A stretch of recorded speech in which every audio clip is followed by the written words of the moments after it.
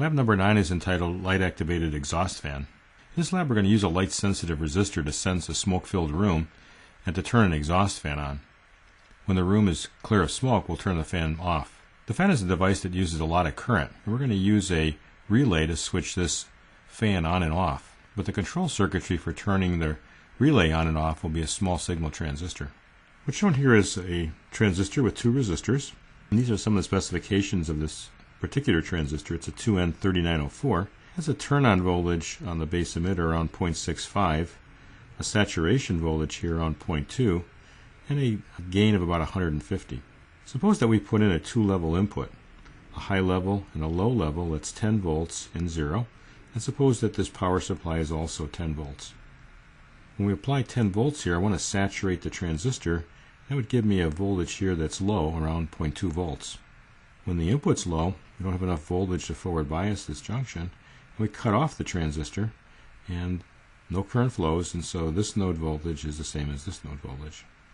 And what I'll do now is pick this resistor to make sure that I saturate the transistor. Usually this is part of other circuitry that we don't have much control in picking the values of. We'll later see this is part of an equivalent circuit of a reed relay. Okay, the current that's flowing in this resistor is this node voltage minus this node voltage divided by this. So if we had 10 volts and we had a 1K resistor for R sub C and a saturation of 0.2, we're looking at about 9.8 milliamps of collector current.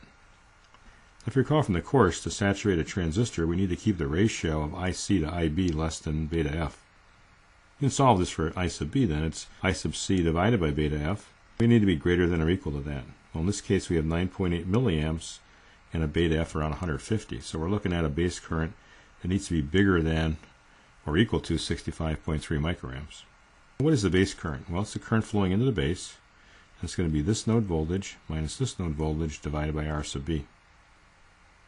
So we've got 10 minus 0.65 over R sub B. That needs to be greater than or equal to 65.3 microamps. So we could solve for R sub B. Bring that over here. Bring the 65.3 microamps over here, and we've got this relationship that the resistor needs to be smaller than 143K. Let's pick something dramatically different than that, then we can pretty much guarantee saturation. I'll just pick a 10K resistor. So again, what's happening here is when the input is high, the transistor saturates, we have a low voltage around 0.2.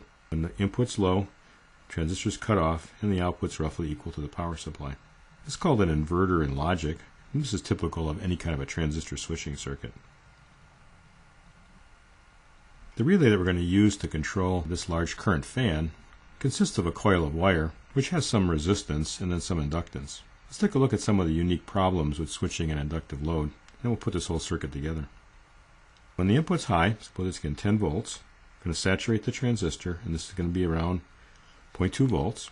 In steady state, the inductor looks like a short circuit. And so what I've got here is just this resistance. So again, this voltage minus the saturation voltage divided by this resistance would be the current through the coil.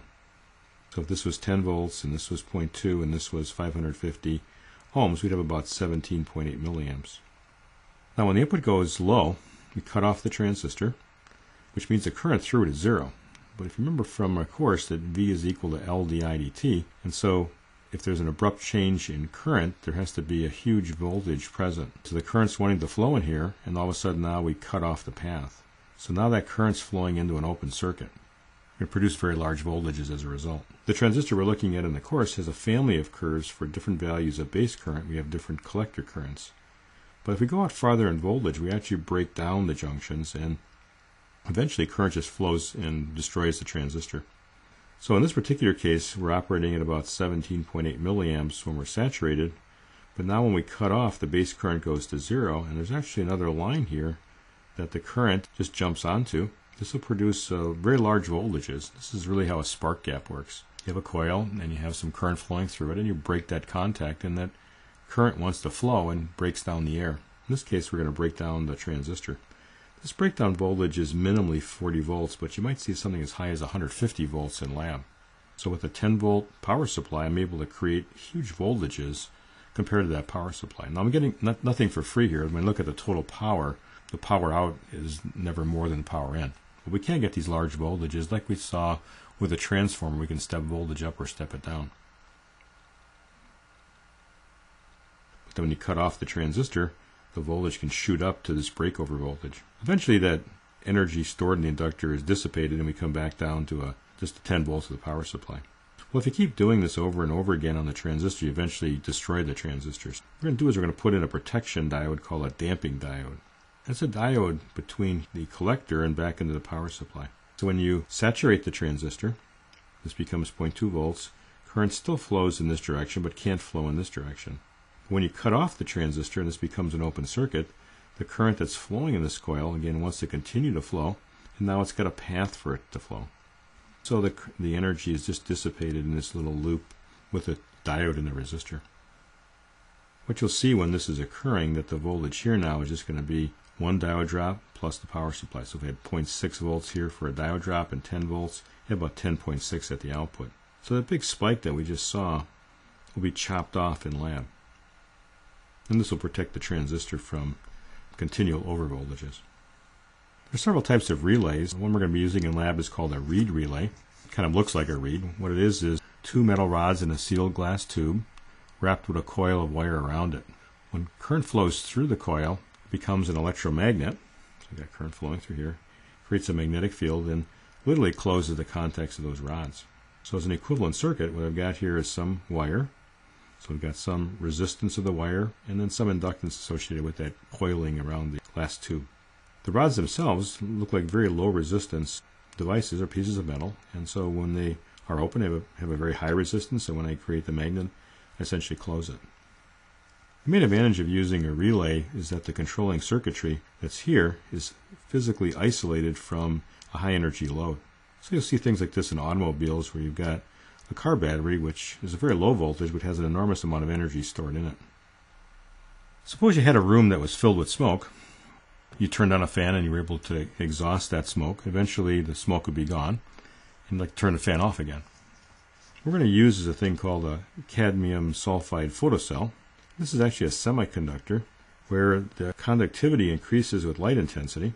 For instance, you have a very low resistance when light is shining on this device, and when it's covered up or dark, there's a very high resistance. What's interesting about these particular photocells is that they have a response with the wavelengths of light that are very similar to the human eye, have about the same response. So what we see is really what this sensor also sees. This is the electrical symbol for this photocell. It's a resistor dependent on a wavelength of light.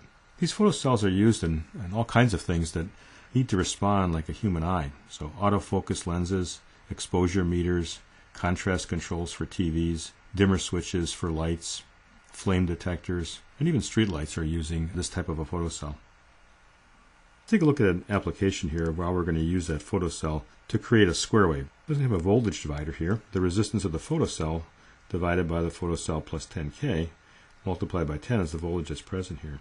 Suppose that when I cover this up with my hand in lab, or essentially cover it up with smoke, I have a fairly high resistance. Suppose it's around 100K. You'll be measuring these also in lab. Then my voltage divider is going to be 100K over 100K plus 10K times 10, so a number very close to 1 times 10. It actually turns out to be 9.09.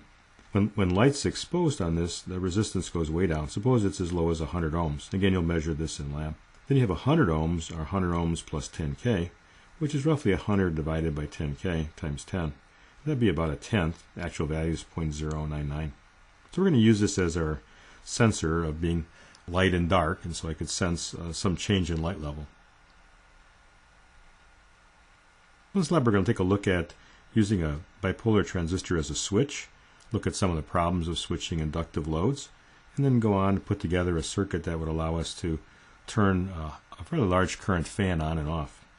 Some of the concepts we're going to take a look at are the bipolar transistor as a logic inverter, switching resistive and inductive loads, using a damping diode to help discharge a coil, using a relay for load isolation, a photoresistor as a sensor, and we're going to use a magnet to also activate the circuit.